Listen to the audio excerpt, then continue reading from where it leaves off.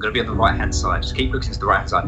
And then it was just the biggest picture of me. And I just literally said, that's me. Like, you know. I'm going to see my father. We need to keep moving. Come on. I'm going no more to run. We can't possibly make it that way, man. You bloody insane. You know, I've always gone to the cinema. I love film, but then just to see yourself for all of a second, but it's just a feeling you can't describe really unless you've been in it or done it. So You have a brother in the 2nd Battalion. Yes, sir. They're walking into a trap. Your orders are to deliver a message, calling off tomorrow morning's attack. the scene I was in was filmed in Bovingdon. So the Bovingdon scene was the early trench scene. So the opening scene where you've got Dean Charles Chapman and George Mackay, Blake and Schofield, starting on their mission to save 1,600 men. As the camera comes across, we was joking and laughing about what I was talking about to the other guy. I think it was about the football results.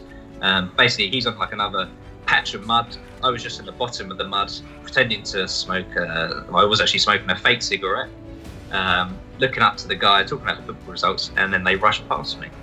It's bloody quiet. Was it like this before Tifa? I don't remember. There was times where you just were so drained physically and mentally as well. It was tough. I think the biggest thing with a lot of people was how heavy the actual armour was. It was like the big leather jackets, and you would then wear like probably about 3 or 4 layers of clothing on top of that. And then you obviously had the shoes, which weighed a ton, and then the big leather jackets, but also you had the gun as well. There was all those attributes you had to get used to, and I think, being the call times at 5 in the morning, you'd go straight into getting changed. Then you'd have to wait for a really long time to have makeup and your hair done if need be.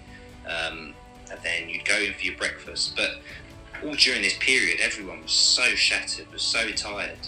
But I think what was clever with Sam Mendes, the director, and Roger Deakins, the final shot that they done in the trenches was on the last day, in the last hour. And that was when the weather was really grey. Everyone was so tired from the week. So you got the best picture of everyone so physically drained and tired and just looking miserable and cold and wet. 3, 2, 1, go, go!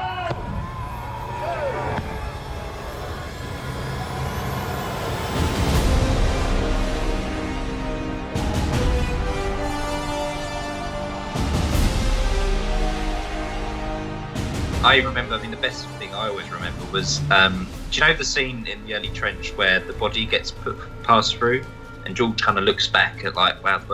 So where on that corner, I was sat for the majority of the days I was with. I was supposed to be in that corner playing backgammon with another guy. But Sam Mendes, on the last day, he walked into our bit and he just looked, which is, it's quite, Sam Mendes is a really good director. So I was always trying to listen about what he was talking about and what he was doing. And I always remember he literally just looked around our little pod and he saw all of us there and he said, no, we need to clear that out. We need more space for the dead body to come through. Clear everyone out.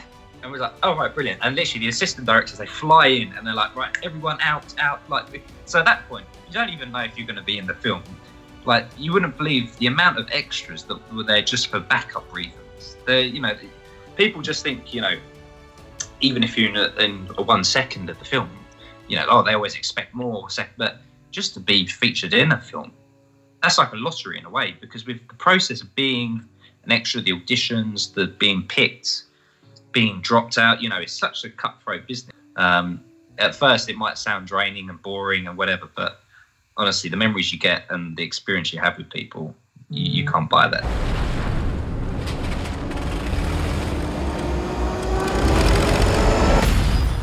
I actually made a mistake where the scene I walk into the other trench, basically Dean's run in front of me, but George is still to come past me, so I have to get to the other trench scene. That's the other trench to before George gets to me. And on one of the scenes, my gun got caught on the wires that were hanging above me because I had to come out of the steps, and basically it flinged me back. I fell back and George tripped over me. And then obviously that scene was a big cut, and I was like, because when they say cut just for you, there's like 100 other extras in that scene, and just everyone's looking at you, and you're like, Yeah, but George found it funny, and you know, they were two really good actors, really nice, spoke to everyone. It was a really good experience. Why in God's name did you have to choose me?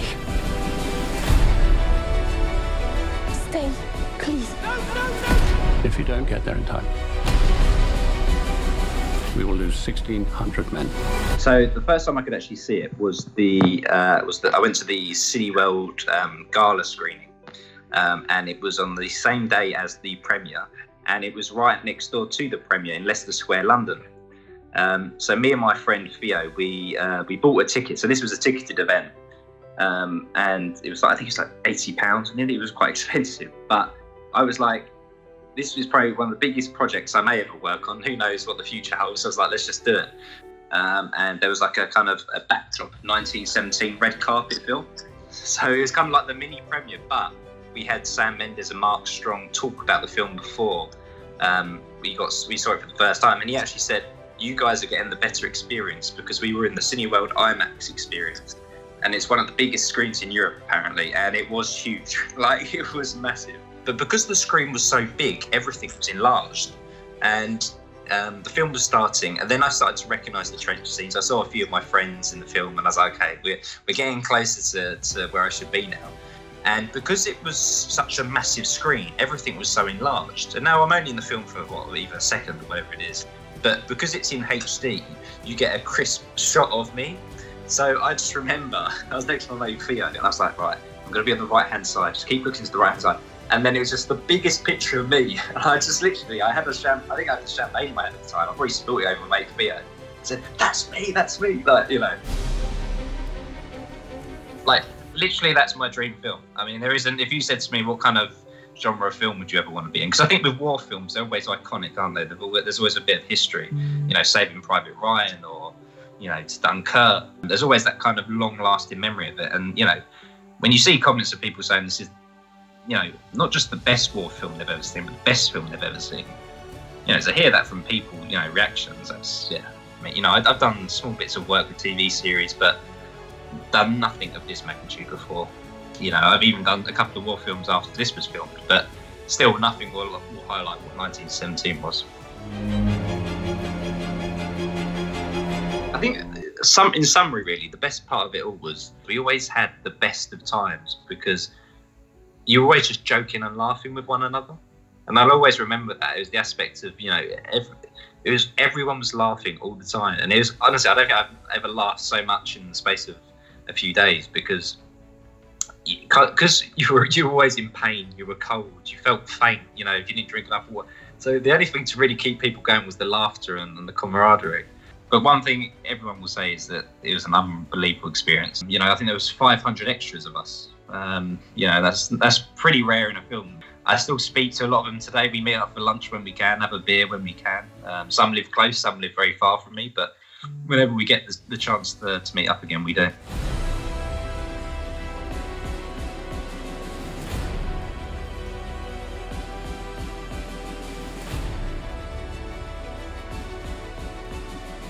Thank you very much for giving me the opportunity to speak about the film. I think obviously it's just seeing the feedback from everyone involved with the film, and obviously just, you know, seeing the rewards for obviously everyone who worked hard. So many people behind the scenes, from the caterers to the camera crew, to the assistant directors, to Roger Deakins, to Sam Mendes.